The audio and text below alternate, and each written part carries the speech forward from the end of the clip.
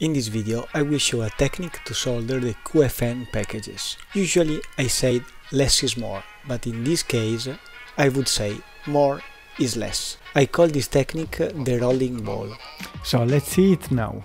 Just fix in place the package with two spots at two different edges, and then produce a huge ball of soldering paste and roll it into all the pins. If you produce a short circuit, don't worry, add solder wire and pass again. The more the better, because we are using all the flux included in the solder wire.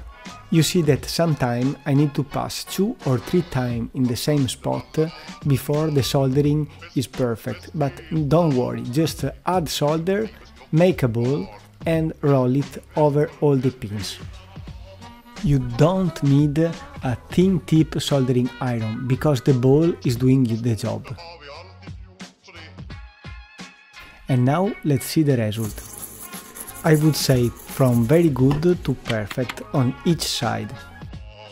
90% of my board are working without a thermal pad if your IC is not dissipating a lot of power. Let's see in case you really need the thermal pad. Just put a small amount of thermal paste in the middle and apply the IC. Use the hot air gun until it's melted and really center perfectly all the pins in the position.